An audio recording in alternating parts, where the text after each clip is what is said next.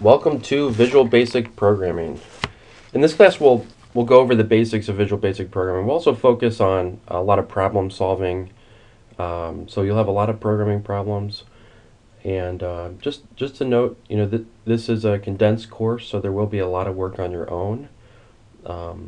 But I will be here to assist you. Just because this is an online class doesn't mean there's not someone behind it. And I just want you to know, feel free to contact me at any point. In this video, I'll just go over the layout of our course in Blackboard, so you know what to expect on a weekly basis in Blackboard. So when you first log on to our course, you'll see there's navigation down the left-hand side. I'm sure everyone's familiar with this if you've used any online learning system. The first is announcements. When you first log into the course, it starts in the announcements window. I typically don't use the announcements too much, except for on a weekly basis. I'll post when the week is available. You'll see week 1 is now available. You can click on a link and go right to the week 1 materials. I'll also use the announcements for any emergency announcements, such as college is closed, or I won't be available for office hours, or if office hours change. So things like that, or if there's a problem with the material in one of the weekly folders, I'll post an announcement about that. Okay, second is the Start Here area, and this is really where you should focus on starting during week 1. It includes some information about how to get a hold of me. My preferred contact is email. You can leave a voicemail, but I'll be much quicker to respond via email. The next thing is the syllabus. You should download the syllabus and read it in depth. This is really a contract between you and I. Consider me like your employer, and you have a contractual obligation to fulfill what's in the syllabus during the semester in order to get that A. I just put some highlights here, but you should really read the syllabus in depth. There's also a course outline and calendar. I will try to keep the calendar up to date if there are any changes. This is a tentative schedule, so it may change depending on progress of the class. And then there's just a few things towards the bottom. If you think you have any type of learning disability or need help getting through your educational career, the Access Office can help. And this list has numbers that you can call depending on what your home campus is. Another thing is netiquette. I mean, seems like a trivial thing, but I find it very important, especially in online classes.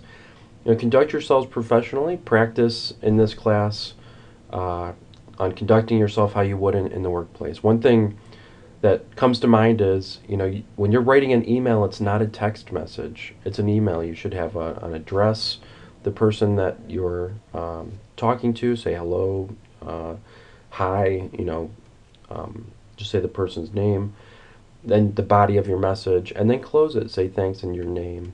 Make sure that you include, enough information so that I understand what the problem is, or what the question is, not necessarily a problem, and make sure that it comes across in a professional way. And then some technical requirements. In addition to these technical requirements in this class, you'll also need Visual Studio. There's a free version included with your book. I'm also going to try to get everyone to log on to what's called MSDN Academic Alliance, or MSDN AA, and that will allow you to download the full professional version of Visual Studio. So I'm working on that. I'll get an email out as soon as I can. Even if you install the Express Edition that comes with the book, or the link that I provided in the week 1 folder, later on you can uninstall that and still install the professional version. Okay, next is the lessons area. The lessons area contains a folder for each week of the semester. You can see this is week 1, so there's only one folder available. Something that I hope is convenient is on the week 1 title, it shows dates. These are the dates for the week. So this is 5/29, in this case, is the first day of the week when this material will become available. 6/4 is the end date for the week, and that is when all of your assignments are due. Something important to note is that Um, each week you will have a discussion, a lab, and a quiz. For discussion, you need to post an initial thread, and that is due the Thursday of the week by 11:55 p.m. Now, after that, you have to respond to two of your classmates, and those responses are due the following Monday. In this case, 6/4 by 11:55 p.m. Everything else, the labs and the quizzes, are due by that Monday, June 4th, or the following Monday, the last Monday of the week. Now, if I click on week one, we're going to see three things here. First, you're going to see instructions. There's a little more instructions this week since it's week one. Typically, you'll just see a bulleted list of the items that you need to complete for the week. Next is the materials folder. If you click in the materials folder, this is going to include any supplemental material. Sometimes I'll say, reading assignment. I'll give you some online material to read. Every once in a while, there might be a video demonstrating how to do something that's a little more complicated. It will provide the presentation from the book, any sample programs for Chapter 1, so as you're reading through, you can take a look at the programs that are included in the chapter. And then any additional information you might need to complete your assignments.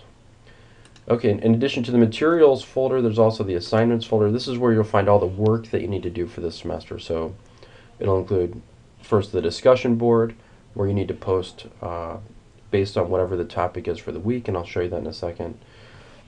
Next is a quiz, and if you click on that, it's going to present you with multiple choice or fill in the blank or essay questions. You need to complete it. Now make sure that when you complete it, you don't click save. Instead, always click submit. If you click save, you'll notice in the grade book that it does not show a grade, or it doesn't show the exclamation mark. Instead, it'll show what looks like a piece of paper with a pencil laying across it. And in that case, you actually need to contact me so I can reset your quiz. That will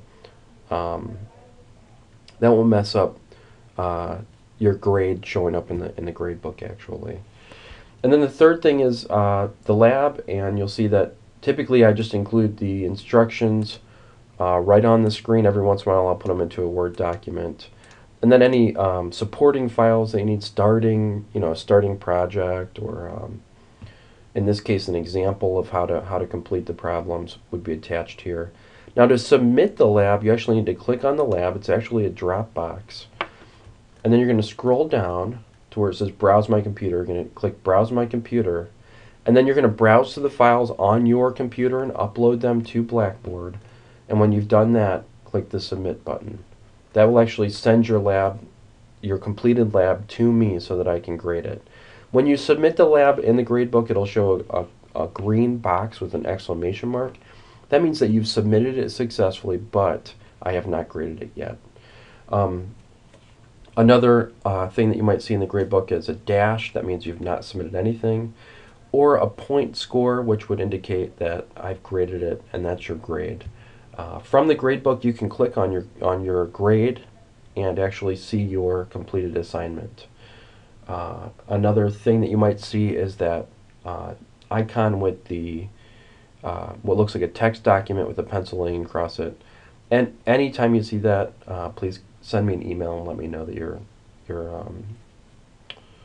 lab or your quiz needs to be reset.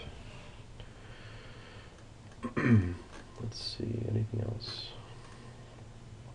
Okay, and then from the assignments folder, you can click on discussion board. You can also click over here on discussion board, and you'll see all of the discussion for the week. So if I click on week one, I can click new thread, create thread, and that's what you want to do prior to Thursday at 11:55 p.m. And then once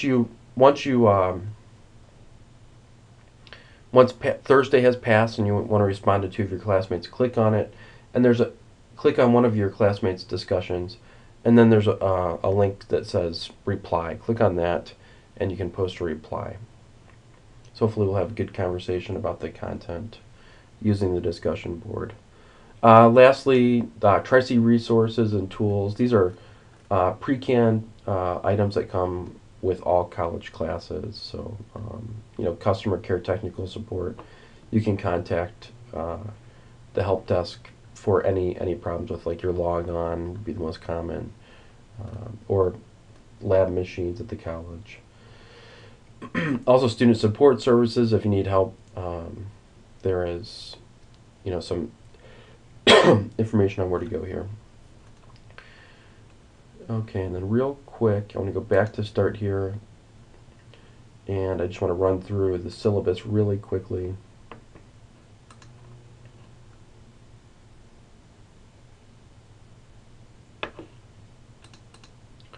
So some important things to note. Again, this is fully online. There are no meeting times, but you do have to spend a significant amount of time on your own. There's two withdrawal dates. One will not show anything on your transcript. That's June 12th. And the other one will show a W on your transcript, but it will not affect your overall GPA, and that's July 20th. So if you feel like you're not going to be able to complete the class, make sure that you withdraw by those dates. You do need, starting out Visual Basic 2010, you really can't complete this course without that textbook.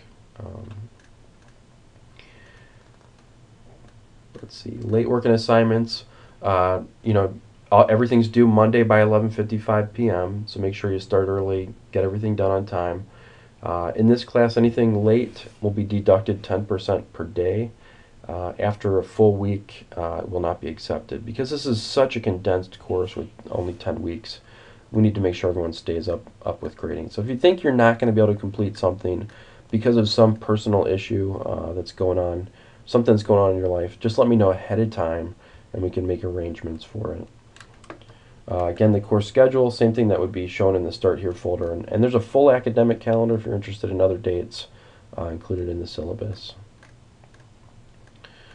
Incompletes. Incompletes are only given if you've completed, like 90% of the class. So you have to complete most of the course. And then at the end of the semester, something comes up that's keeping you from completing the class. So most incompletes don't end well. So I would recommend trying to trying to finish out the course. Pass, no pass. Anyone taking the class for pass, no pass needs to complete all of the work in the class, and you will be assessed a grade just like all the other students, and based on that grade will determine whether you get a pass or no pass. Okay, so that's all. Welcome to Visual Basic. I hope everyone has a very successful semester. Please contact me right away if you have any issues. Don't let anything wait around. And again, my preferred email is contact. I welcome everyone to the class, and I hope everyone has a successful semester. Thanks.